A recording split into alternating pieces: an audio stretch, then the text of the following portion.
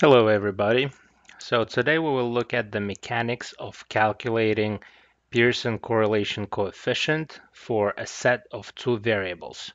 So in our case, we have asset X and asset Y, and we have ending market values or ending values of these assets, asset X and asset Y, for 6 years. So we have 6 data points for each variable. So we're interested in portfolio management and in finance, we're interested in the correlation between the returns of these two assets. So the variables that we're interested in, X and Y, are the returns of assets X and asset Y.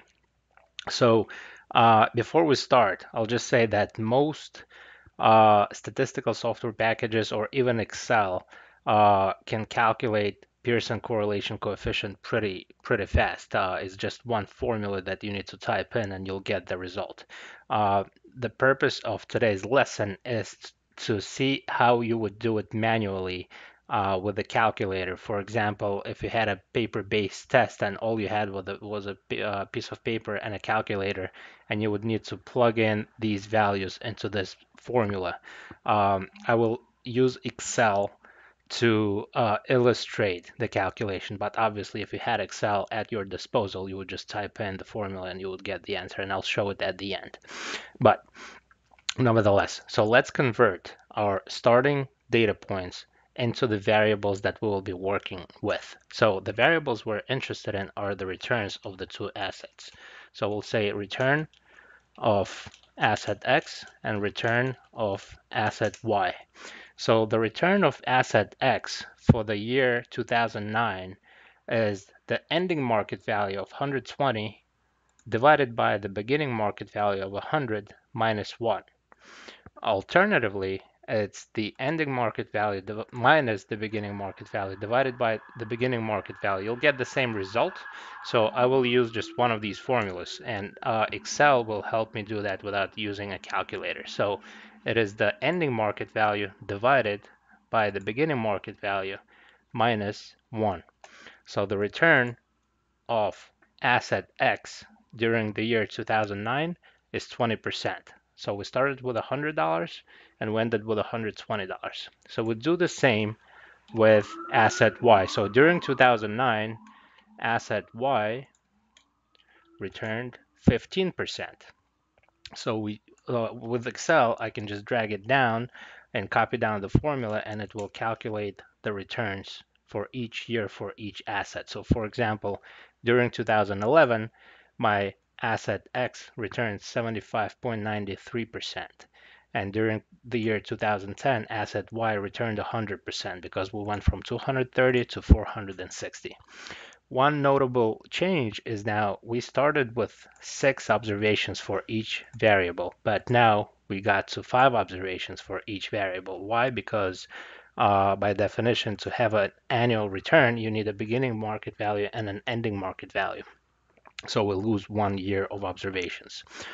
So now, before we can plug in these numbers, so remember, this is our variable X now, and this is our variable Y. We need to plug them in into this big formula. So I will break it down into components and then use those components to put them together and plug them into this formula. So I will use X and Y notation for now the returns of X and Y. So return of X is, we already calculated it, so I'll just say it's 20%. The return of asset Y for 2009 is 15%. And then I will copy down the formulas to make sure that I have observations for each year. Now, what else will we need? We will need X times Y. So that's a new variable. That's the product of the return on asset X and return on asset Y for each year. So I will need that. I will also need the square of the return on asset X, and I will need the square of the return on asset Y. So I'll need a separate column for those two variables as well.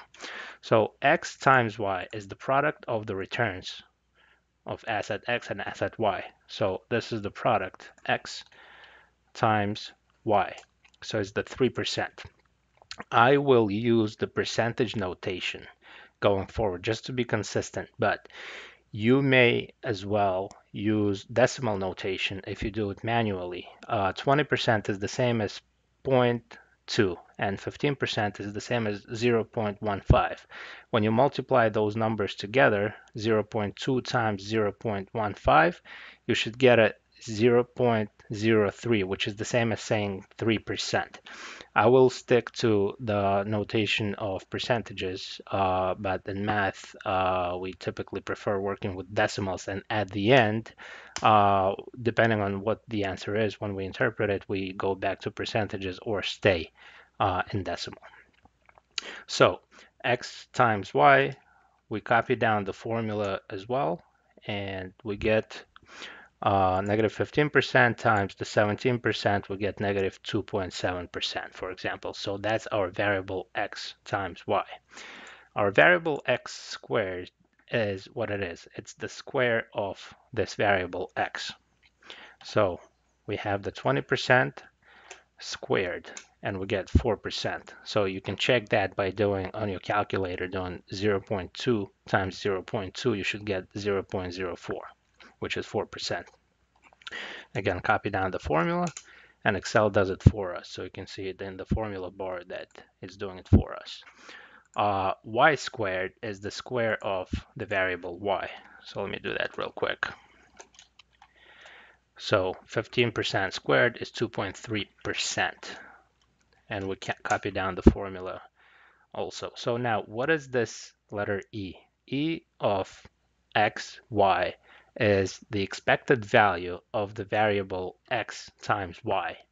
Expected value of the variable is the same as saying arithmetic average. Now, Excel has a handy formula called average, but if we did it manually, we would need to take, so for example, E of x, expected value of x, is the average of these 5 values. So it's the arithmetic average. If we did it manually, we would need to find the sum of these 5 values and divide it by 5. So let me calculate the sum as if you were to do it manually and the average for each one of these columns. So sum of these columns is just the sum of these values. So it's sum of values and this column. So it's 145%. 145% divided by 5 will give us the average. So I can do that, or I can use the formula that Excel has. It's called average. Average of these 5 values is 29%. So if we were to interpret what 29% was, is we would say that asset X on average returned 29% per year for the last 5 years, which is pretty good. I wish I had that return. And we do that same thing. Let me get rid of this because this was auto-filled. The sum of the 5 values for each column. And then once we copy and paste that formula across all 5 columns, we should get the sum of the values in that column. And then we can do the same for average. So for example, the negative 0.671% is the average of these 5 values, which is the same thing as the expected value of x times y. So negative 6.71% would go in here into this formula. The 29.03% would go in here, and 20.07% would go in here, and so on and so forth. So now this formula consists of a numerator and a denominator, and denominator is a combination of 2 different square root terms. So let me break it down into components, calculate those components separately, and then get back into the answer. So let me denote my numerator as the expected value of xy minus the expected value of x times expected value of y. So I'll just denote it like this for now. Expected value of x times expected value of y. And for my denominator, I'll have two different square roots. So I will just say that my first term in the denominator, I will call it denominator 1, and the second term, I will call it denominator 2. The first square root term is the square root of expected value of x squared minus the square of the expected value of x. So it will be square root of, and be careful with your brackets here, expected value of x squared minus the square of, minus expected value of x, and then that whole thing squared. So, and then close the bracket. Denominator 2, the second term in the denominator, is the same thing but with the variable y. So it's the square root of expected value of y squared minus expected value of y then squared. So now let's start with the numerator. The numerator, in turn, has the expected value of the product minus the product of the expected values of the two variables. So the expected value of the two variables, we will need the expected value of x, we will need the expected value of y, and then we'll need the product of the expected values of x and y. And then we'll get to our numerator. So expected value of x times y is the average of these 5 values because these values are the products of the two variables. So average is negative 6.71%. So let's just point to that. Expected value of x is the average of these 5 values, is the 29%. So let's point to that. Expected value of y is the 20.07%. And now the product of expected values is 29% times the 20%. So it's the 29% times the 20%. And that should give us, actually no, I'm sorry.